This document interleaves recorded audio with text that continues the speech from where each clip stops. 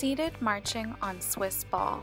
Sit comfortably on your Swiss ball with your knees at a 90-degree angle.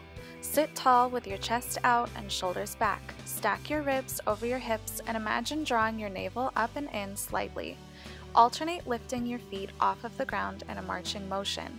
Continue to breathe normally throughout the entire exercise.